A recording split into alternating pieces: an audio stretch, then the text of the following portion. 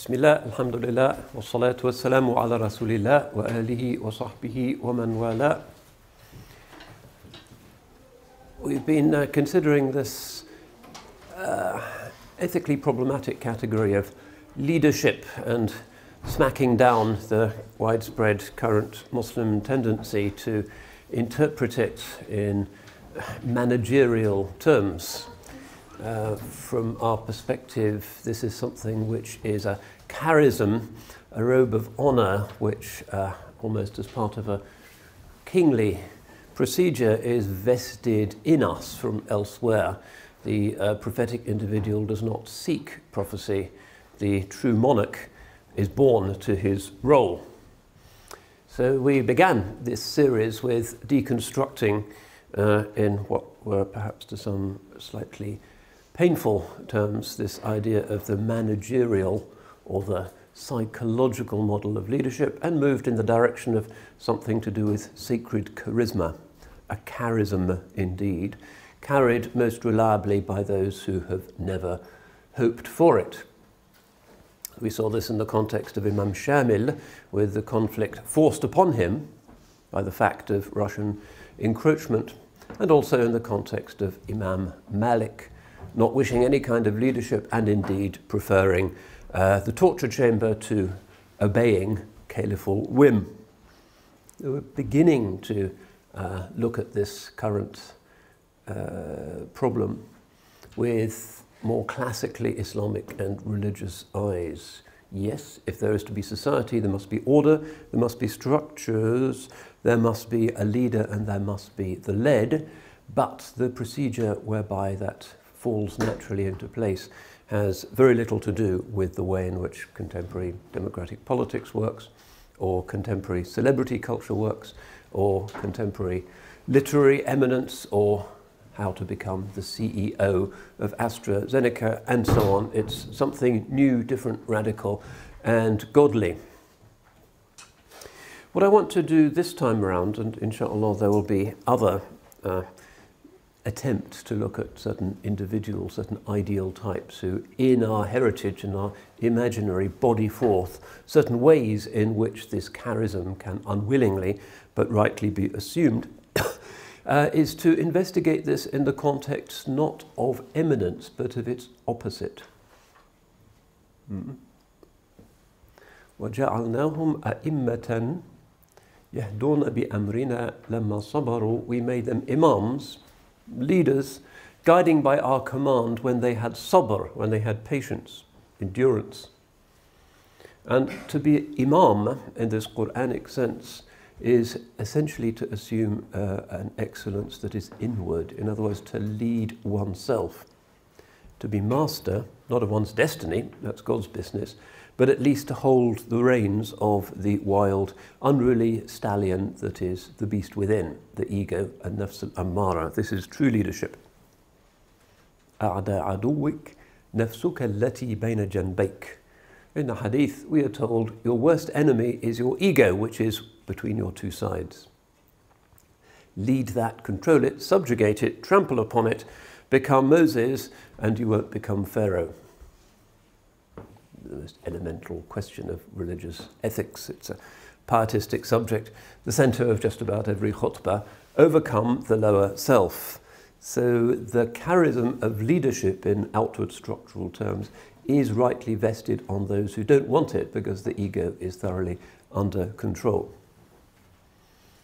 Unlike the current spectacle in Buenos Aires, 20 individuals who very much are happy to be there and see themselves as leaders, the prophetic model is the opposite of that. It is about unwillingness, being dragged out of the khalwa to assume this responsibility.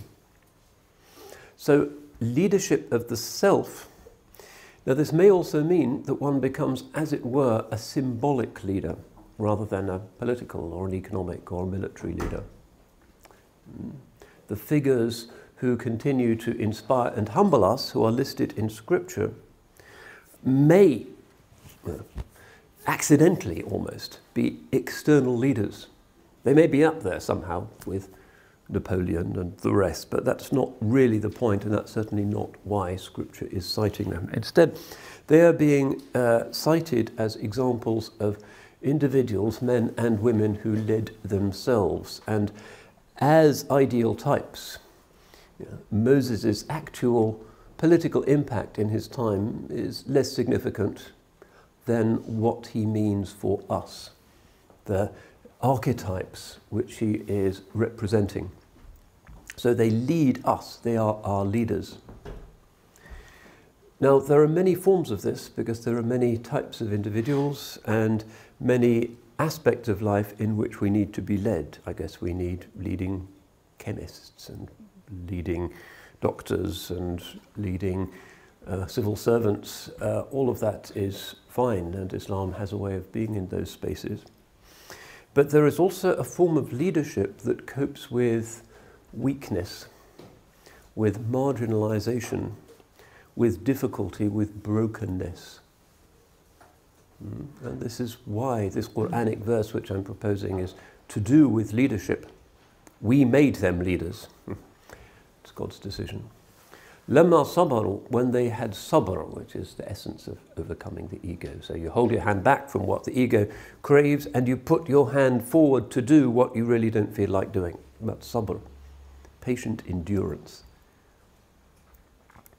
So the sabirin, the people of patience, have to, in our narrative, in our pantheon, in our gallery of icons, individuals who are leaders in particular respect, has to include those who coped with and showed fortitude, sabr, in the face of adversity from a position of weakness and from a position of inner trauma and strain. And this is something that will particularly hold our attention in our own strained times. There is a lot of brokenness out there. Many people carry stings of various kinds in their hearts. Post-traumatic stress disorder has become almost non-specific. You don't need to pass through a war nowadays in order to suffer from it in some way or another. The depression rates, if you saw that Pew report, I think it was last week, amongst young people, universities, seem to double every 5 years. Mental illness, anxiety, self-harm, dieting disorders, body image issues, depression, all of that, increasing, even though those are, by global standards, gilded youth. They are not half-drowned refugees on the beaches of Sicily. They have nice BA positions at the University of Bristol or wherever, and the world is effectively, in the eyes of most, at their feet. But there is this damage within that has happened, and particularly it seems, and this has exercised the journalists with particular intensity, amongst women. Germaine Greer, her book The Whole Woman, is about this, her looking back on the feminist movement, which she still supports, and offers some good reasons to support. The old attitudes were ugly attitudes, but pointing out that the new utopia, which was expected by the sisterhood in the 50s and 60s, is looking pretty dystopian, just because of the brokenness that is out there. The failed relationships, the depression, the self-harm, the dieting disorders, the cutting, all of these things indicate that whatever modernity and its various revolutionary transformations might have brought, whatever doors have been opened, it has come at some kind of psychic cost. And she just reflects on this without offering any particularly profound solutions or diagnosis. So what I want to do this time is to look at this idea of how you exemplify sabr, and therefore, in the Qur'an's logic, leadership, in a position of paradigmatic weakness. The Qur'an and the Muslim narrative is not just about heroes. It's not just about the flashing of swords in the dawn light as the enemy come down like the wolf on the fold. No, its leadership is as a more embracing and total thing. So what is it to be exemplary? And this word imam tends to have the sense of being exemplary. It's a metaphorical leader. These are our spiritual examples. These are our role models. These are our ideal types. Now we find, when we look at the female principle, and maybe depending on how long these lectures go on for, we'll look at one or two other cases in our history of ways of perfecting one's Muslimness in a paradigmatically feminine mode, that we have this interesting and helpful hadith which indicates that there have been 4 perfect women. In other words, 4 modalities of leadership. That doesn't mean there's only been 4 women in history who've reached the limit of their potential. God is gracious. It means that there's 4 modalities. And Muhyiddin ibn Arabi, who likes to reflect on these things because of his idea of the divine pleroma manifested through the perfected qualities of certain human types, and he has this Fusus al-Hikam in which he lists the Quranic prophets, each of whom is a particular way of prismatically reflecting the single undifferentiated light of the divine, producing a different spectrum. That also amongst the feminine there are alternate modalities, and we don't really have time, because it's going to be quite a dense topic, to map these out. But we know that according to the standard narratives of this hadith, the 4 perfect women, usually it's Maryam, it's Khadija, it's Fatima, Aisha, and in some narratives also Asiya, who is the believing wife of the Pharaoh of the Exodus. And looking around in the hadith literature, you see different reasons why scripture values and validates them. So there isn't one ideal form of being female in our tradition, never has been. This has been an issue over the border in Catholicism. Marina Warner, writing her book Alone of All Her Sex, which is a put down of traditional convent teaching about the Virgin Mary. Meek and mild, according to St. Ambrose, the only woman who ever pleased God. Passive, receptive, be it done unto me according to thy will.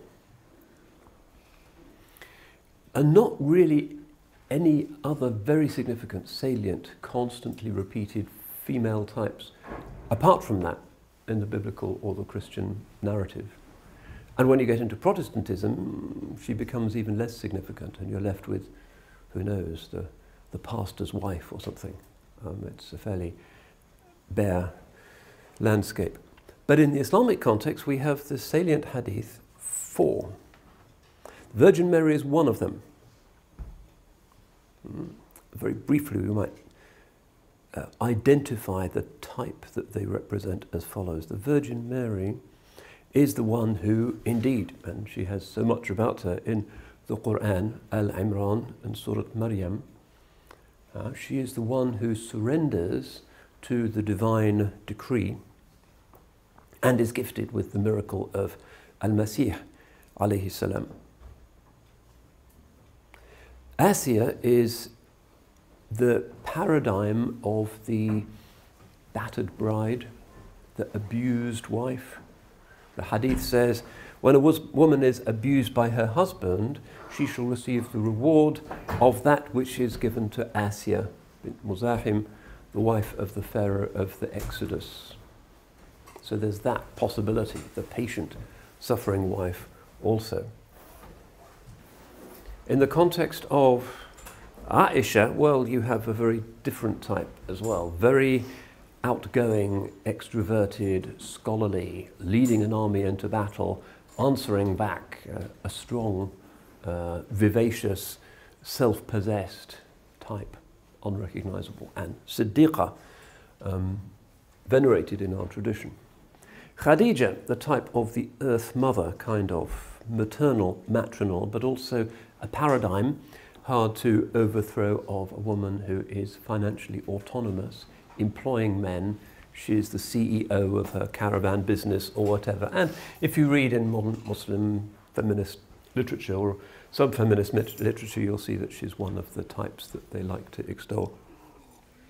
Whatever we make of this, leadership in a feminine context in Islam is not just a single thing, but has these different models of perfection.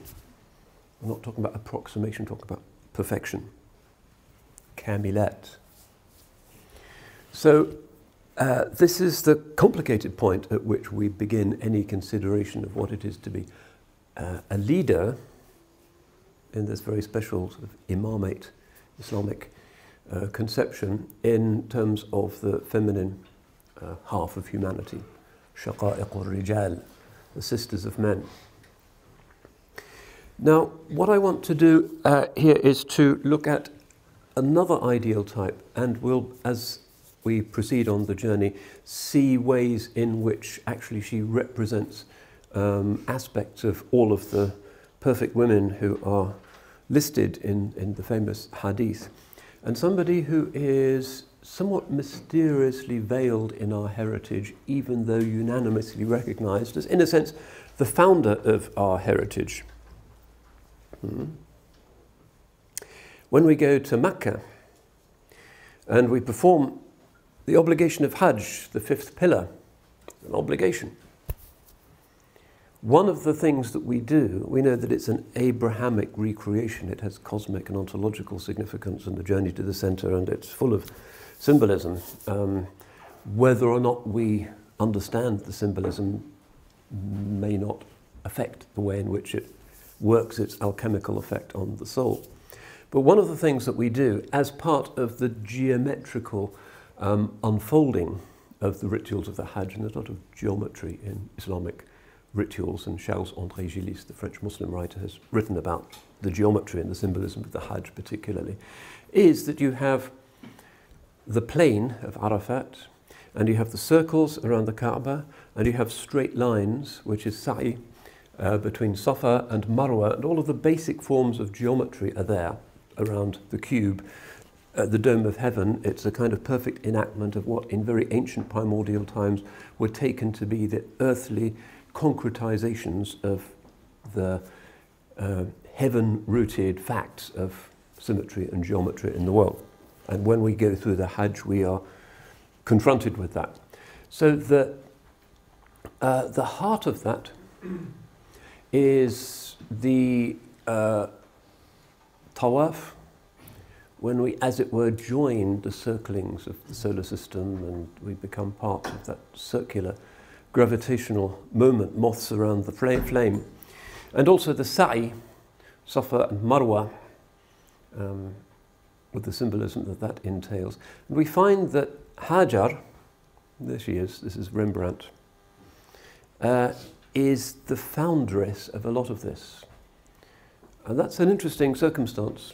As far as I can tell, she is the only woman who initiated a practice in any major world religion. But nobody denies it. Safa and Marwa, after all, is the coursing of Hajar looking for water for her son. And she is buried, according to Azraqi and our other historians, in the Hijr, along with Ismail. That's why it's called the Hijr Ismail. This is the semicircular walled area on one side of the Kaaba, which you have to walk around, otherwise your tawaf is not complete. That's actually a tomb. It's a mazar. When you go there, you can go up to the Saudi guards and explain that we're walking around a tomb here. Isn't it great? But it's legislated, it's required. That is the mazar of Hajar and Ismail, and that's a remarkable honor. It is their house.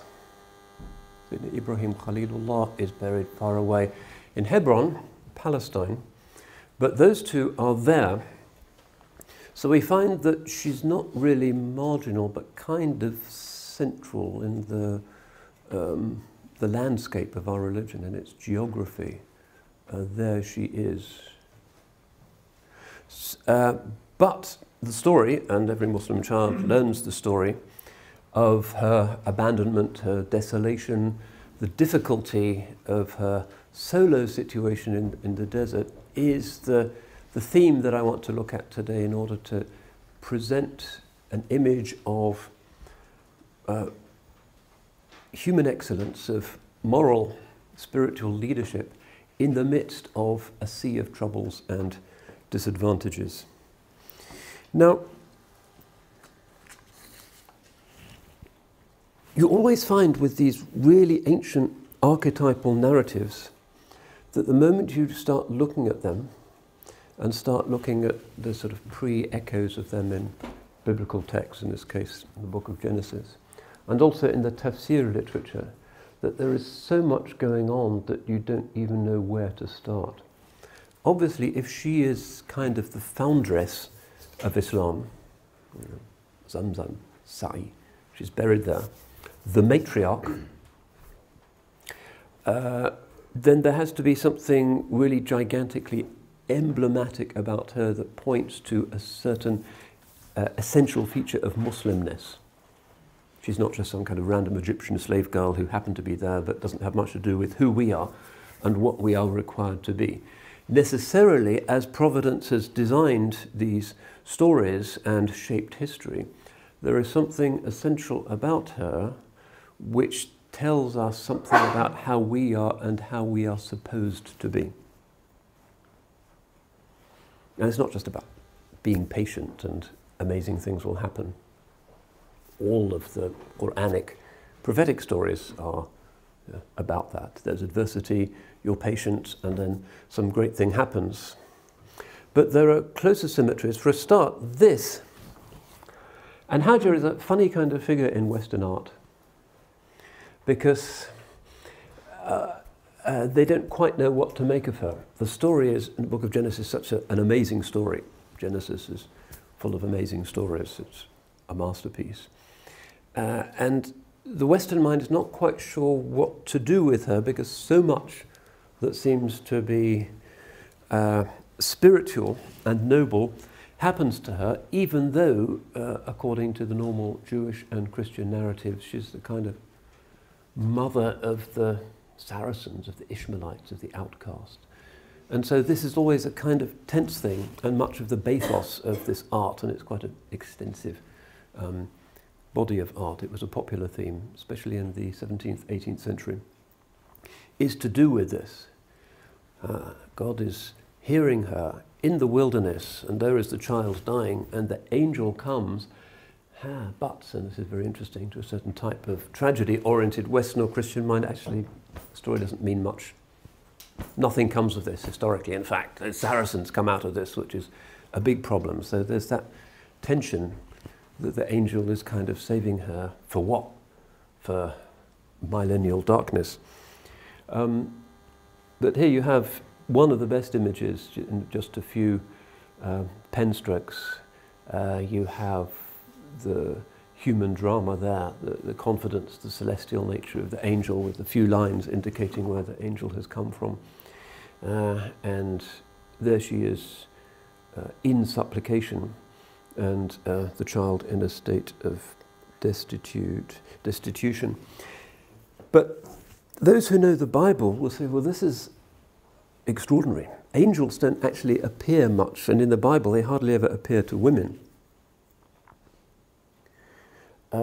And in the biblical narrative, she speaks to God. In the biblical narrative, she's actually the first person ever to shed tears. A lot of archetypal important things are happening here. And an angel coming to her to announce what? Well, the angel has already appeared to Abraham in order to give him the very surprising news that at the age of 80-something, with his wife in a similar age bracket, that they're going to have a son who will be the heir to the covenant and progeny as numerous as stars in the sky. One of those great Genesis moments. And Abraham, in our narrative, of course, accepts this, but the angel comes and the promise is delivered. And then the angel comes and appears to Hagar. Now, if you know your Rembrandt and your Christian art, they all are aware of the fact that the only other time anywhere in biblical history that anything like this ever happens is in the story of the Annunciation of the Blessed Virgin. It could be that story, except the child's already there. But the maternal aspect of it, the sort of maternal vulnerability of womanhood is there. The fact that she is for the child and not for herself, for a progeny. And then the consolation, the amazement produced by an angelic manifestation. And often, I mean, Rembrandt, certainly from that Protestant Dutch Puritan world, knew his Bible. The narrative in Luke's Gospel, where the angel comes to the Virgin Mary, seems to be constructed, Rembrandt knew this, and modern scholars knew it, by people, whoever it was who wrote Luke's Gospel, we'll probably never know, who knew these stories in the Old Testament and knew about the Annunciation of Hagar, and there's certain evident symmetries and resonances between the two stories. Again, the church is going to have kind of neuralgic issues over this because Hagar is supposed to be the symbol of the unchosen, but she gets this kind of Christic, proleptic foreshadowing. So what else have I got? So many pictures. Yeah, that's a kind of more sort of Baroque image. And again, but for the fact that she's already got a baby, you'd think, well, here is the Virgin Mary and the Annunciation, and it's not quite Botticelli, but it's from sort of a post-Renaissance environment. Already slightly emotional, sentimental. She's kind of nicely dressed here. Rembrandt has her in rags. It's much more effective. And where is the angel pointing her? Well, out to the desert. That's the point in these stories. Not to luxuriant and blessed progeny, because she is not heir to the promise. She is the root out of dry ground. So the angel is pointing her to the well, but subsequently to just the desert of the Ishmaelites. The Ishmaelites become subsequently, in the biblical narrative, the emblem of that which is not Israel. They're the ones who captured Joseph, if you remember the story, and beat him up, put him in the well, take him out of the well, take him off to Egypt. The Ishmaelite is the kind of wild man, the emblem of unchosenness, the non-covenanted peoples. So take a look at these two things. This is back in Holland, and both by the same artist. Now, here again, even though these are from different periods of his life, I can't remember which comes first, the traditional Western, biblically educated imagination necessarily had to conflate these stories and see them as archetypes of different principles that nonetheless had parallels. And in England, until 50 years ago, everybody would know these stories, and if you heard them, you would make the comparisons. When my father was a child, the only game he was allowed to play on Sundays were games involving the Bible. That's how England has changed. Now it's Sunday shopping, like compulsory. But back then, no, you had to play scriptural games. And actually, in his effects, I found a little picture, which was a picture of Hagar and Ishmael in the wilderness. People used to, 100 years or 50 years ago, give each other little pictures of biblical stories. People lived in the Bible. Nowadays, hardly anybody reads it. It said that at the end of his life, Churchill was given a copy of the Bible to read.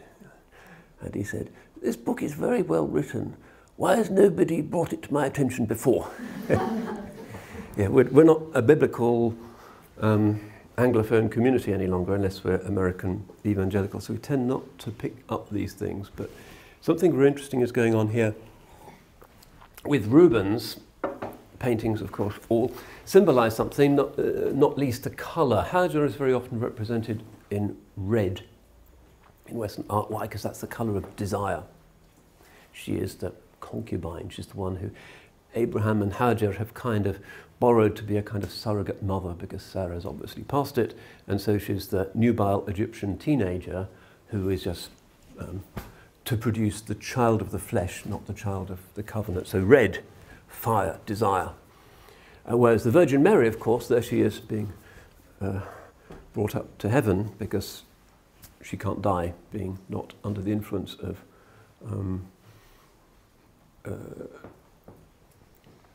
original sin. Blue, her natural colour is the colour of heaven. That's where she belongs. She's Queen of Heaven, Mater Coelis. So there she is going up. And of course she's looking up to her natural home. Hagar is kind of looking down.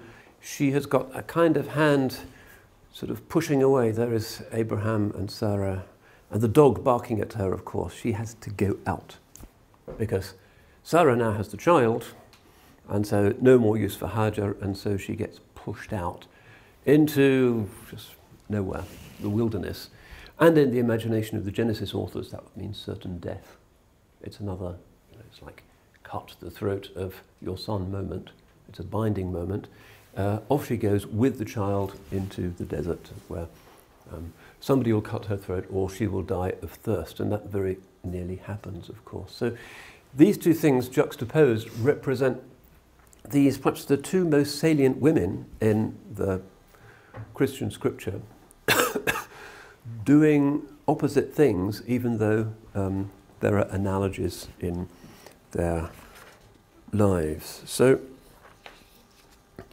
this later feminine representation of this great fork in the road of monotheistic history, Historia Monotheistica, is something that continues to be significant, at least in terms of Jewish and Christian self-understanding. The book of Genesis is setting up certain tensions, antinomies, opposites, the chosen and the unchosen, the Israelite and the Gentile, the local and the foreign, the fertile, the infertile. All of these oppositions are there in the book of Genesis, and the subsequent narrative of the Hebrew scripture in particular, which is about God's providence to his people, is seen in terms of these original chosen, unchosen dichotomies, of which perhaps the most salient is Ishmael and Isaac, Hagar and Sarah, because of course she's not from the chosen people, because she comes from Egypt. Egypt, for the authors of the Hebrew Bible, is the place where the foreigners live. It's the place where you go into exile. It's the place where they enslave you. It's the place where Israel is persecuted. So as an Egyptian, to bring that blood into the patriarchal line is kind of miscegenation. That's the worst kind of mixed marriage. So the logic is she has to go off. She has to be ejected into the wilderness because she's the dry branch. The true seed in this amazing Genesis sort of fork in the road is, the elderly woman producing a baby. And so the firstborn, who everybody thought was going to be it, turns out at the last moment not to be it, but the symbol of rejectedness. So we find in rabbinic commentary the idea of this woman as being a kind of emblem of everything that is not right. And that's there throughout the sort of Talmudic narratives. So, in one Haggadic narrative, Hagar cleaved to Abraham and gave birth to Ishmael, but in the end she returned to her stench. Another text, this is called Agarat Bereshit, says that she is fertile, not because of a divine blessing, but because she's a Gentile, she's Egyptian, and they're naturally promiscuous. They're like donkeys. And this, again, is to do with her servile, slave, proletarian origin. Like a donkey, she's made for hard work.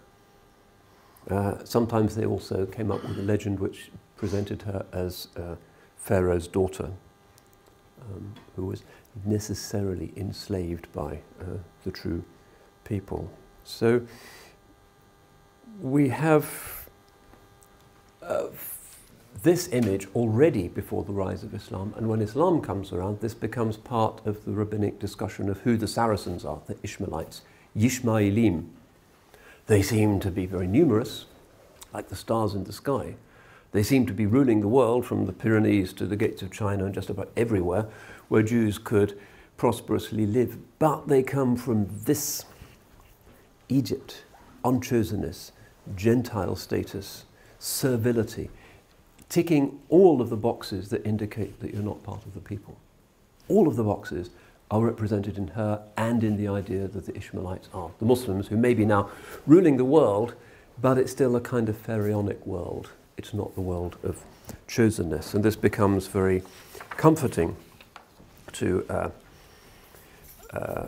many. So one modern rabbinic specialist says, in general, the rabbis have rushed to blame the victim. She seems to be the victim, but actually, no, she is the one on whose head all of the polemic should fall. So one contemporary writer, Aviva Zornberg, saying, why is Sarah chucking her out to almost certain death and getting rid of the son? Isn't that unethical? But Sarah is characterized as a righteous woman. It's a preemptive strike, because she knew what a hassle the Ishmaelites would be for the chosen people, and therefore it was right to kill them in advance because of what would happen thousands of years later as a result of his survival. Then we get just a few more images.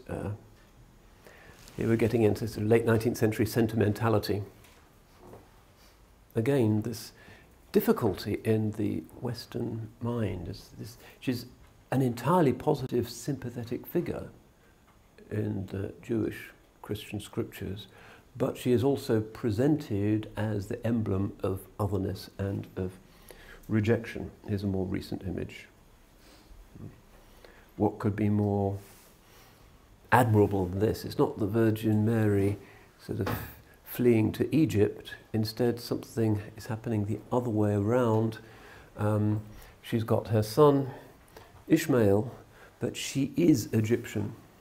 But she has been ejected from the promised land. So much metaphor is going on here that, of course, the image continues to attract the attention of the artists. And there's her little ibriq in the corner there.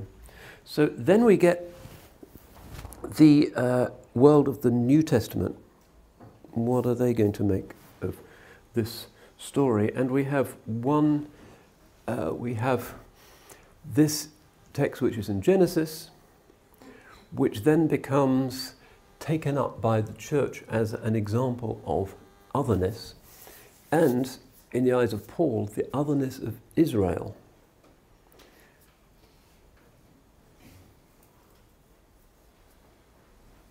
Ishmael, do we know what the word means? Ishaq, he laughed, or she laughed, because of the improbability of his birth. Ishmael, God heard, in other words, heard Abraham's prayer. There you have, this is one of the nicest pictures. This is Koro again, and the angel just discreetly visible. Doesn't really look like Makkah, does it? But he didn't leave France, I think, so it's the best he could do. Yeah.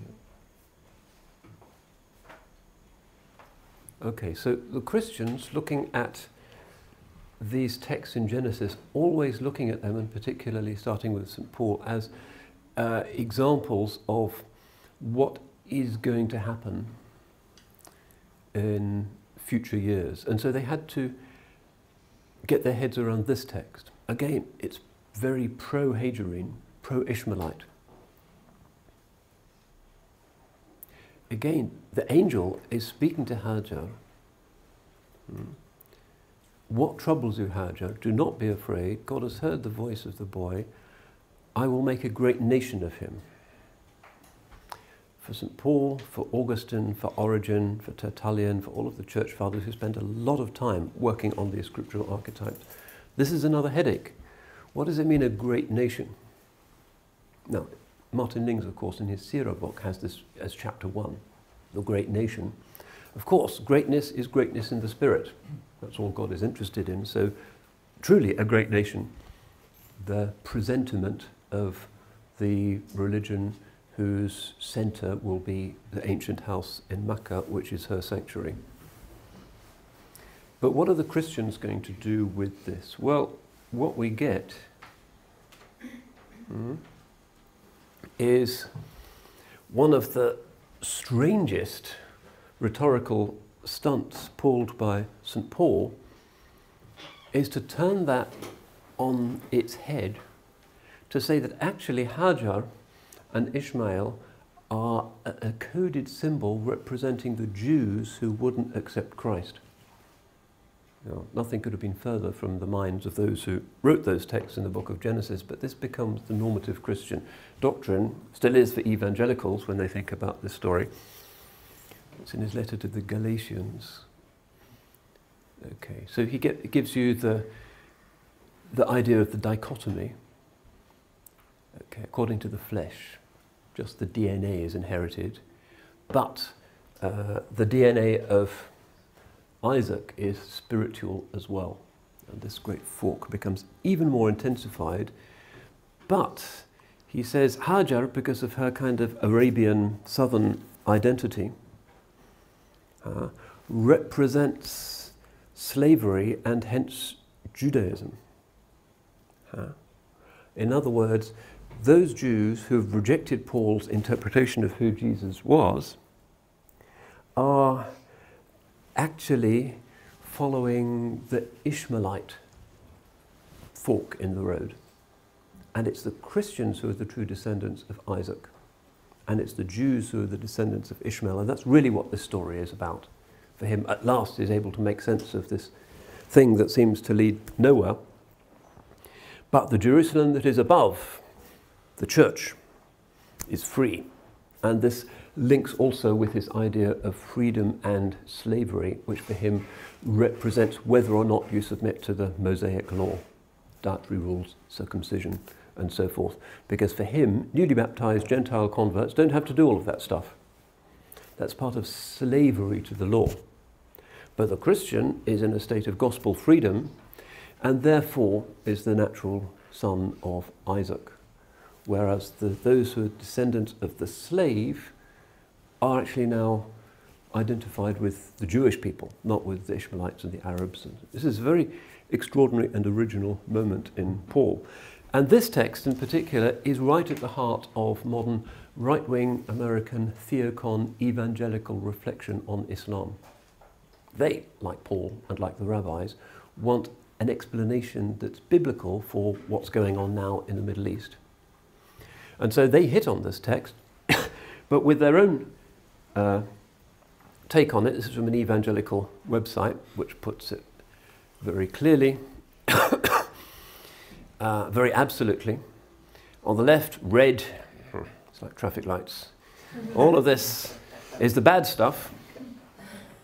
Earthly enslaved, race, it's just genealogy. Disinherited, in other words, it's just like a little river going off into the desert, sinking in and leading to nothing. And then on this side you have all of the good stuff, culminating presumably in Bible-believing modern Trump voters.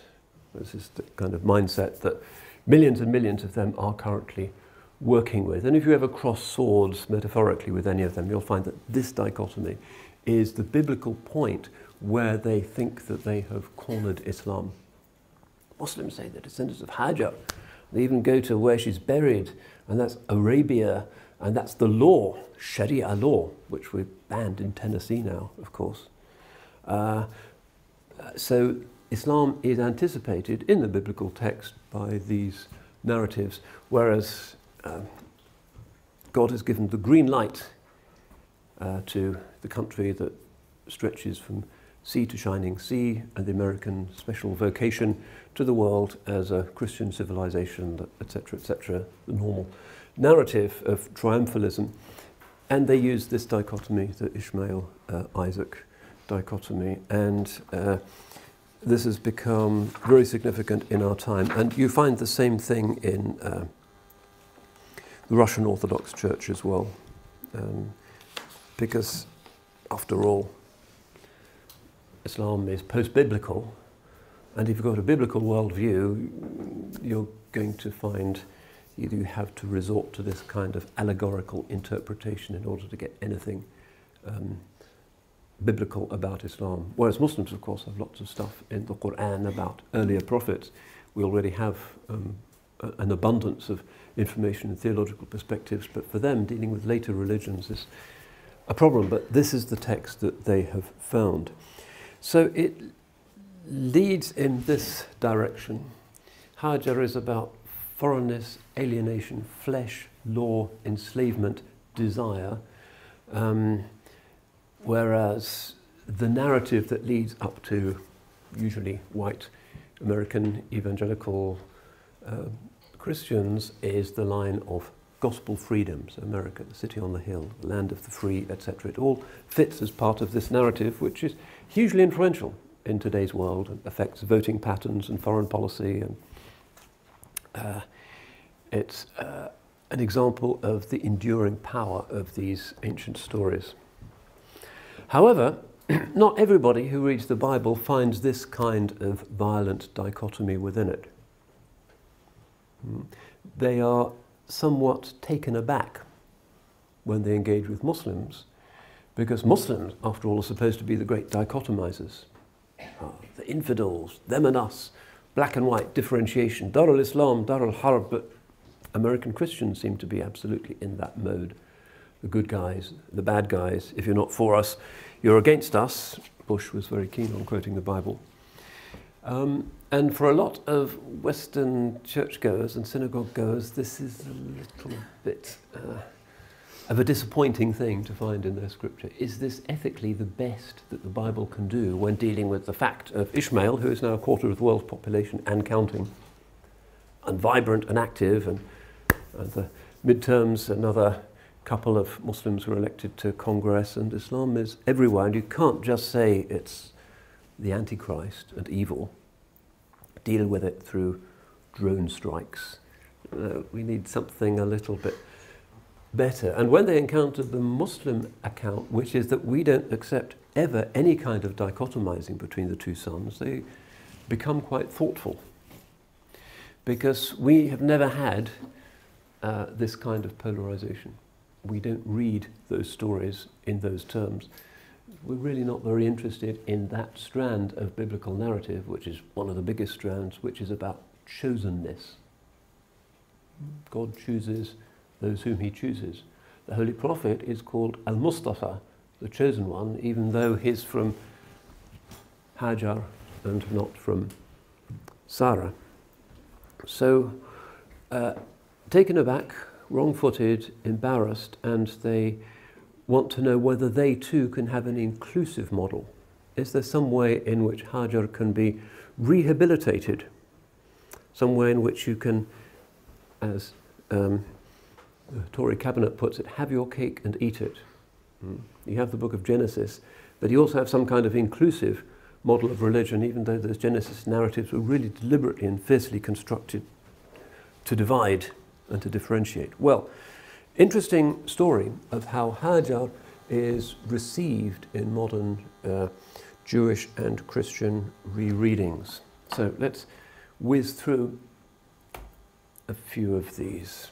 Usually, as you can imagine, in kind of feministic readings of scriptural tradition.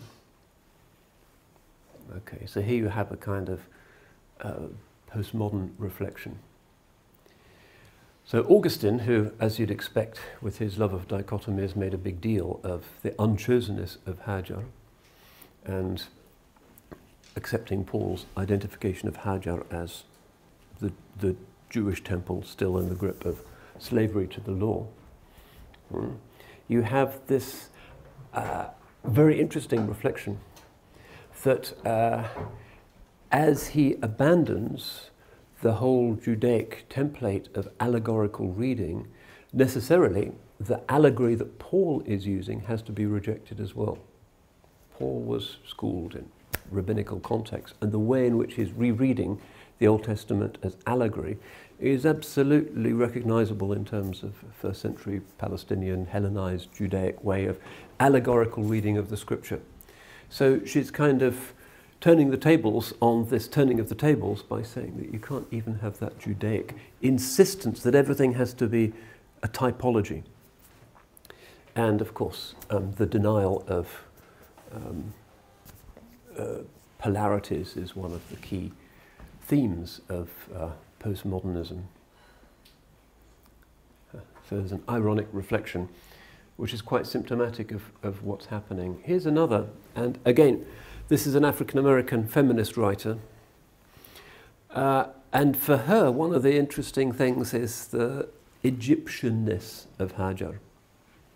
And for a lot of black feminists, that means the Africanness, and therefore, in some sense, whatever the exact colour, pigmentation of her skin, Africanness, blackness. It's the African continent. And so for a lot of African American authors now who are interested in overturning these biblical archetypes, Hagar has become not the heroine of a story that becomes the wrong story, the story of unchosenness, but instead a heroine. One of the big things that's happening in feminist exegesis of the Bible is that their favourite character in the whole Bible is actually Hagar, even though for the evangelicals and the big church down the road, she is the matriarch of those pesky Arabs. So it's one of the tensions in American culture now, particularly in these African-American contexts where there is a lot of reflection on the legacy of slavery, exclusion, racism, broken families, single parenthood, inner pain, trauma, anxiety, depression, suffering. And so it's a kind of issue in theodicy. She becomes the biblical image of the oppressed woman. So here's some random quotes from this book, which kind of focuses on Hagar and is about solidarity with the outcast woman. Now, first of all, she points out, and there's been some interesting studies on the figure of Hagar in American fiction in the early mid-19th century, that she's often a slave name. And that because of her servility and the fact that her servility is characterized as a right thing for an Egyptian to be in, that it was one of the big arguments in favor of slavery in America. And the idea of Ishmael as the kind of legitimate reject, the outcast. Remember, Moby Dick begins with the words, "Call me Ishmael," because it's about his sense of outsider status, and that would certainly have been understood by Bible-reading America. And then African Americans, as they have read the Bible, are not going to go along with the established exegesis of the slave owners and their latter-day heirs, but instead have to reread the Bible in ways that might reject Augustine, the patristic consensus, the demonizing of the African, the single mother, the refugee, the woman, all of these negative things, and actually rehabilitate them in a kind of form of liberation theology.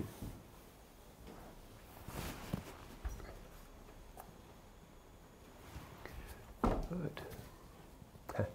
Okay, so one of the things that she wants to talk about is the falsity of the servility of the idea of the servility of Ishmael and Hagar. And this is, of course, a concern for Muslims as well. Hagar, was she concubine, slave girl, bit on the side, legitimate wife? It's a polemic, and particularly in Muslims who are fighting against the evangelicals who want to say that, talk about the illegitimacy of slave descent. This has become an issue. So she comes up with observations like this, that according to the authors of the book of Genesis, the idea that Abraham and Sarah might have feared that there might have been a real inheritance through Ishmael indicates that Hagar can't have been a slave or a concubine, because if she had had that status, there's no way in which Ishmael would have inherited anything. So what we're starting to see is without there being much reference to anything Islamic, a kind of parallelism to what Muslims have found in these ancient narratives. And sometimes the parallel is remarkably close. So she's now become crucial. All of these modern tick box issues, race, sex, class, she's from all of those criteria for unchosenness, which the pre-modern Jewish and Christian consensus assumed made her the icon of unworthiness, are actually the kind of things which sort of left-inclined American activists are most concerned about.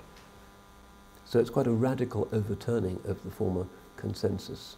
The fact that she is African, the fact that she is female, the fact that she is a slave, the fact that she is servile, proletarian, subject, single mother, all of those things indicate that instead of being the kind of mysterious anti-hero of the Bible, matriarch of unchosenness, she's actually their favourite figure of the entire biblical text.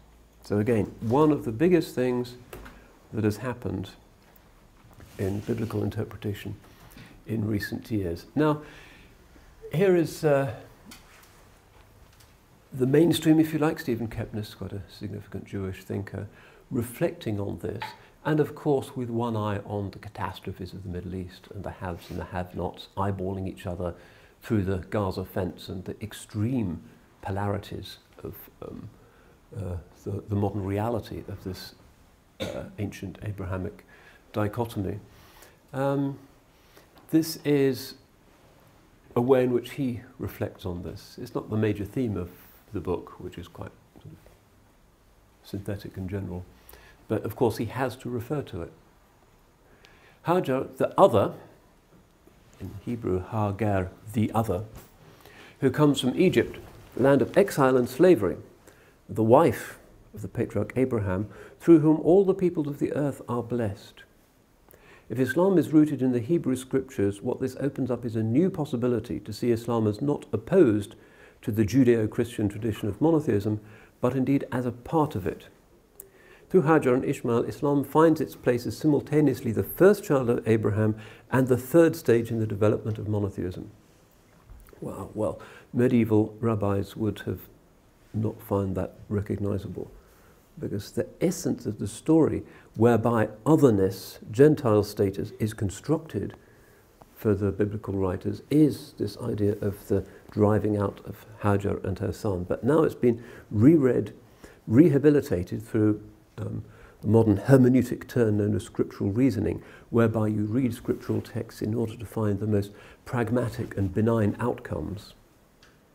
And this is what he has now found. Now, of course, the Judeo-Christian tradition, that's a very bogus concatenation, because the Old and the New Testaments don't really fit together at all well, and those two principles have had more of a hate relationship than a love relationship down the centuries, and Islam metabolically in many ways, structurally, legally, monotheistically is closer to Judaism than Christianity is. You might speak of a Judeo-Islamic tradition, possibly, in medieval Spain, for instance. Judeo-Christian tradition, after those dichotomies that Paul is insisting on, that's more difficult. But anyway, he's happy to use this, I guess, for his ironically minded readers. But you can see that the enormous scale of the overturning which has happened here.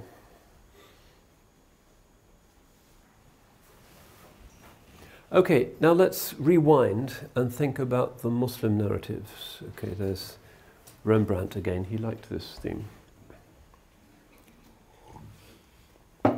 Now, the funny thing, and I don't have a clear-cut answer for you about all of this, is that even though the Jewish and Christian traditions have always identified Muslims as Hagarines and as Ishmaelites, and we also identify ourselves as Hagarines and Ishmaelites, and the Hajj doesn't make much sense unless you recognize that you're recreating her thirsty steps, reenacting that moment of self-sacrifice. We are Ishmaelites.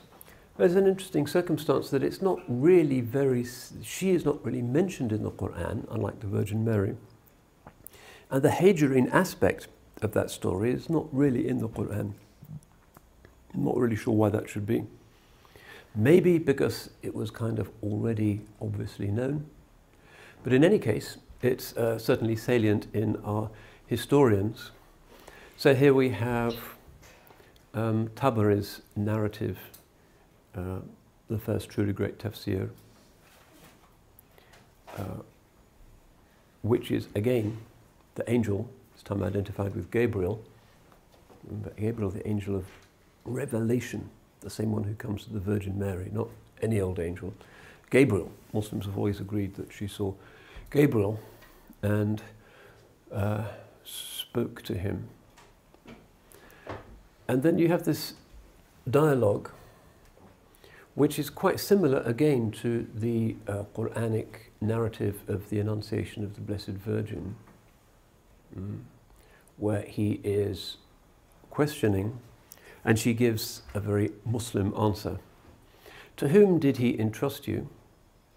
You're all on your own in this desert place. Abraham let you down. And she replies, Wakkalani ila kaf. He entrusted me to one who is sufficient. Then the angel says, yeah, he entrusted you to one who is enough. The boy rubs the ground with his toe. Zamzam appears, and that story begins. The symbol of salvation in the desert is water, and the water of life, which is revelation, salvation, ensues. So that's just one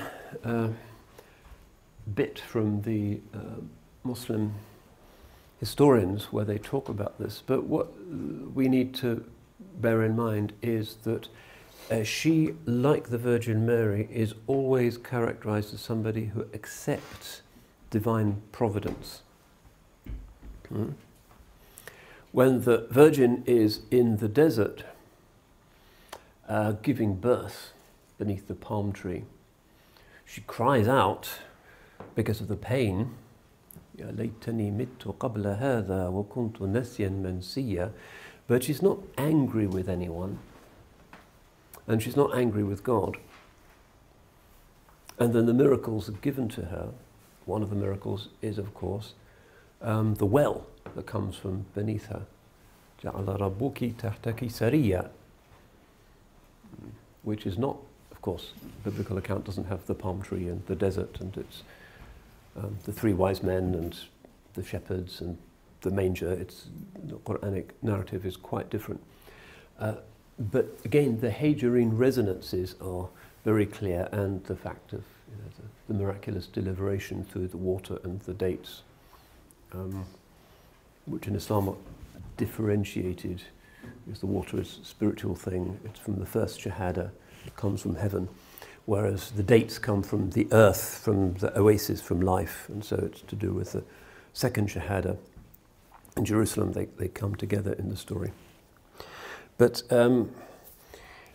she is paradigmatically the one who accepts and surrenders despite the apparent desperation of her plight.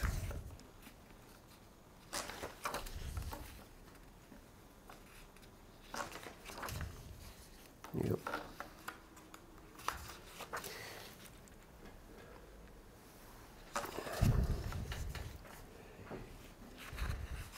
So, in the contemporary period, we find that this story, which is occasionally there in our heritage, and again it's a bit mysterious perhaps that, say, Jalaluddin Rumi in his copious poetry has lots of stuff about the Virgin Mary, not much about Hajar, a few lines here and there, that she hasn't quite, even though she is our foundress, caught our collective imagination the way the Blessed Virgin did. It's an interesting circumstance that in the modern period there has been a lot more interest And it generally is an interest that's pretty disconnected to the revival of interest in her and the repristination of her memory that we find amongst sort of American minority feminists. But some of the same issues are to be found. So, for instance, Ali Shariati, the 1970s, a name to conjure with amongst Muslim revolutionary activists killed by the Shah's secret police in this country, I think, who writes a book on the Hajj after his experience of the Hajj and his experience of it as a radical levelling of human beings, rather as Malcolm X experienced it as a place where people are dressed the same and race doesn't matter, and all of the hierarchy of American society is just abolished. Shariati had the same kind of idea, in a kind of almost socialistic idea, because much of his rhetoric when he was teaching dodging the secret police in Tehran was about Islam as an anti-elite movement. He read the Quran as being a series of stories about prophets who were from the people, who experienced the poverty and the disempowerment of the people, being oppressed by the tyrants, whether it's Nimrod or Abu Lahab or Pharaoh or whoever. He saw it really as a kind of narrative of class struggle. And his point is, I think, a perfectly legitimate one that the tradition would not object to, which is that God tends to work through the despised and the broken-hearted. So as is there doing his tawaf, thinking, well, what is this about? Well, her tomb is here, and her mas'ah is there, and this is a ritual of which she is in many respects the foundress.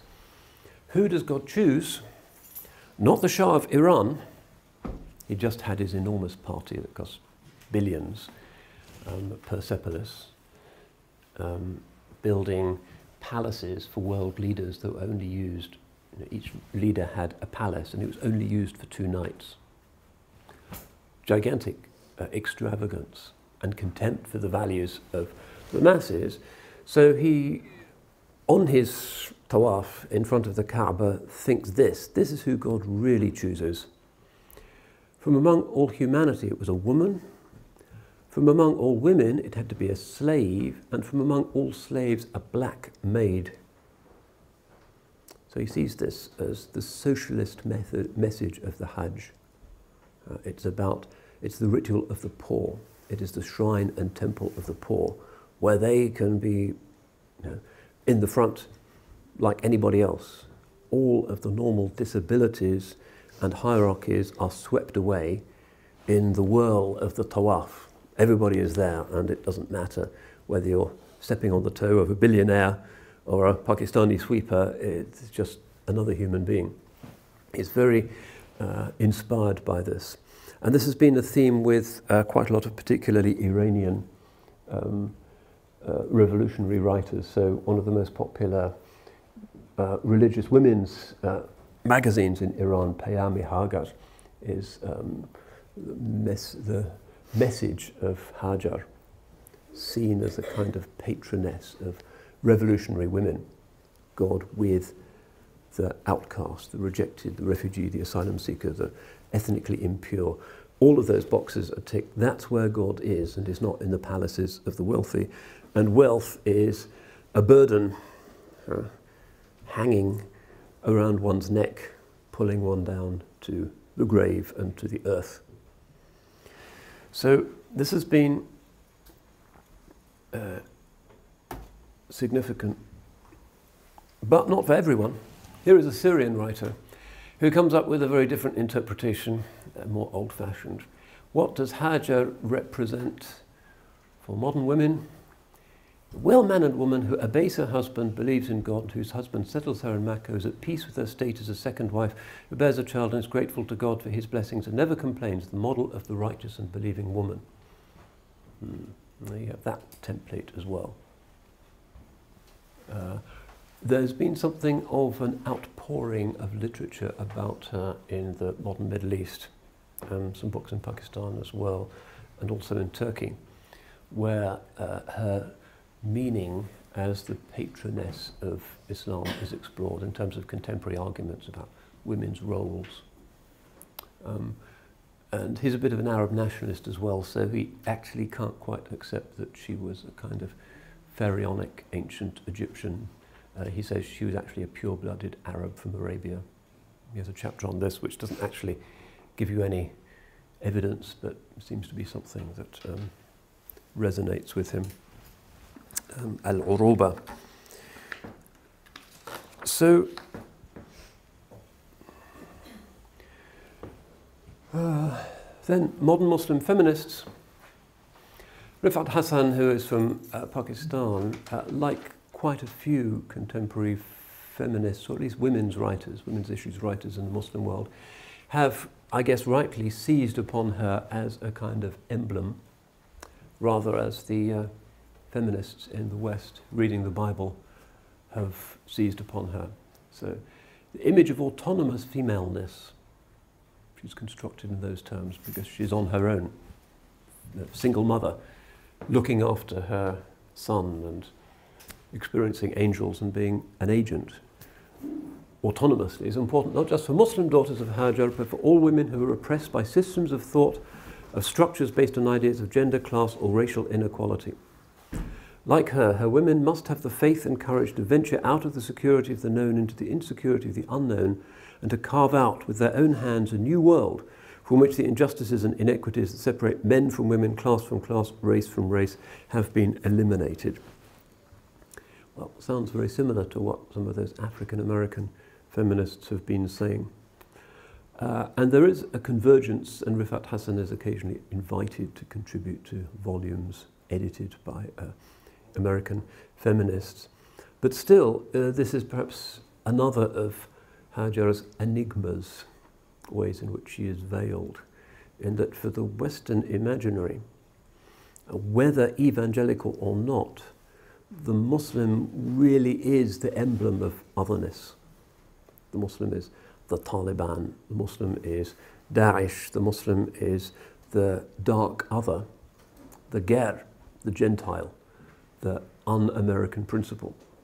And this idea of the radical othering of Muslims has become one of the key features of populism across the Western world now.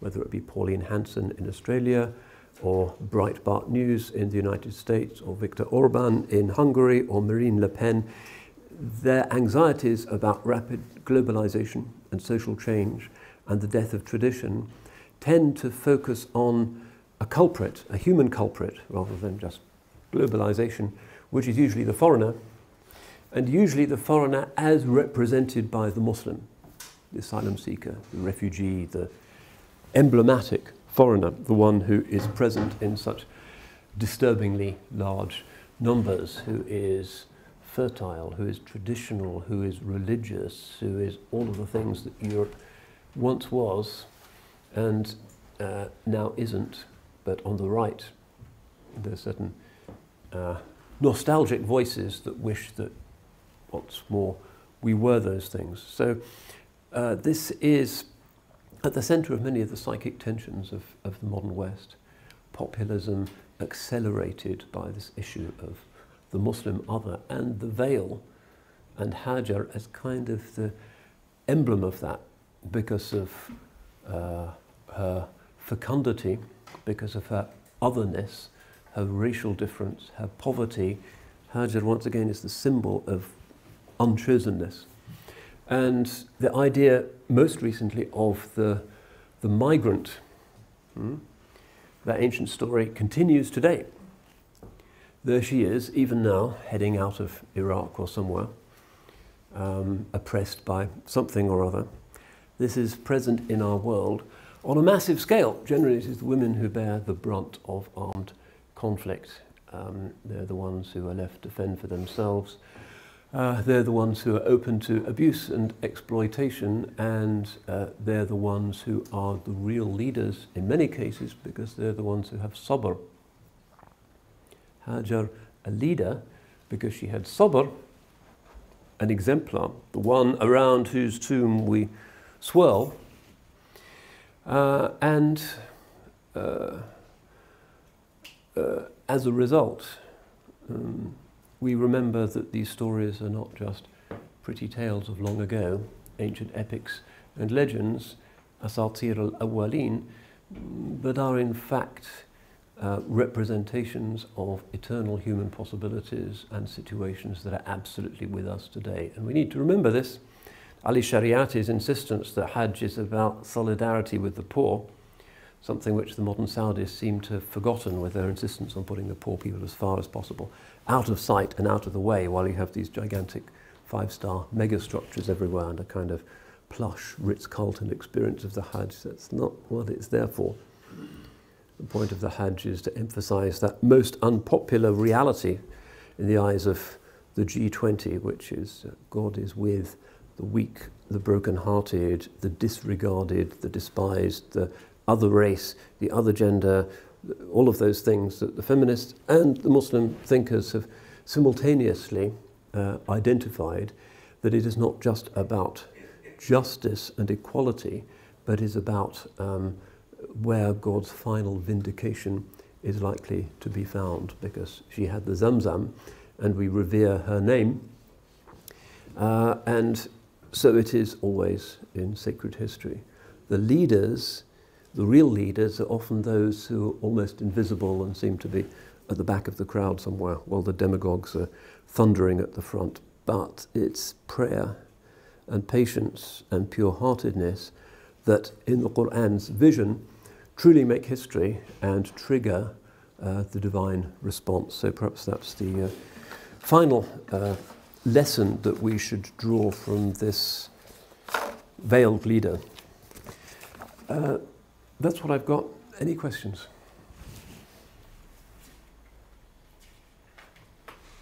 Anyone still awake? Yep. Do you know anything about Hagar's background, like her parents and family?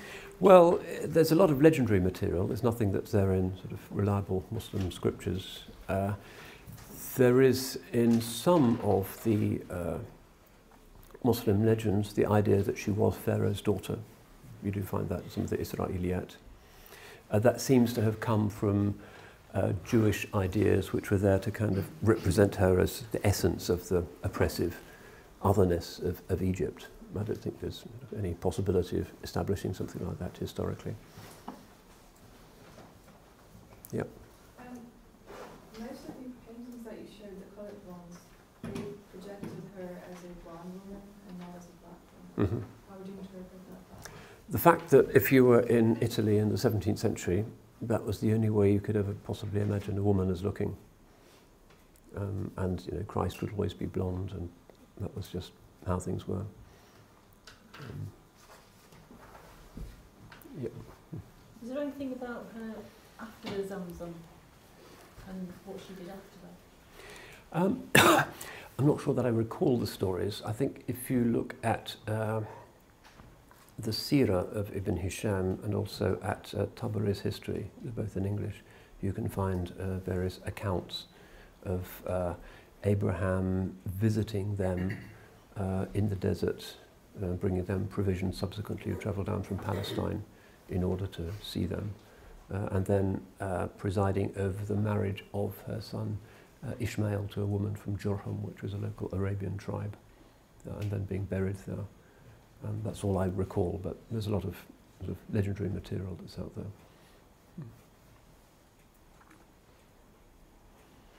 Anyone else?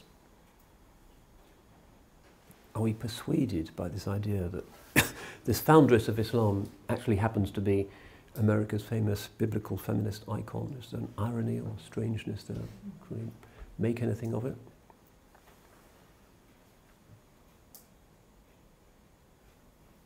No. Okay. Plenty of food for thought there, inshallah. Thank you for your patience. Assalamu alaikum. Cambridge Muslim College, training the next generation of Muslim thinkers.